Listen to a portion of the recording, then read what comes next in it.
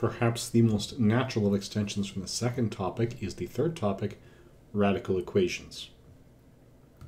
So this is what's going to happen if you have equations like this. So in this case, we're going to be looking for solutions to this equation. We will have the equal sign, which means we will be able to solve for x.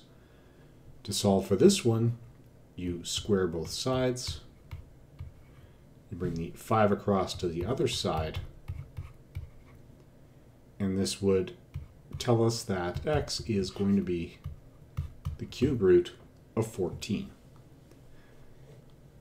It all seems well and good, except we are going to have what we call extraneous solutions. So we're going to have some numbers that don't quite work out. So, for example, say we have almost the same thing here, but instead of having a minus 5 at the end, we have, say, plus 30. No, you know what?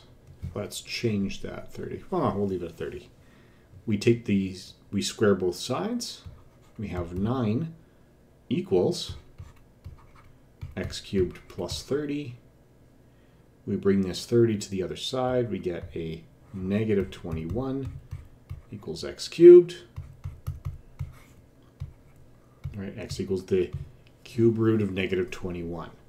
Now this is less than 30. So this expression is going to have a solution.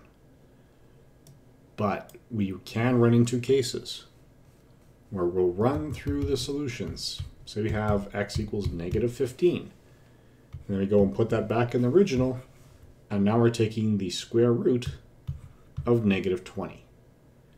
Because squaring things eliminates a sign.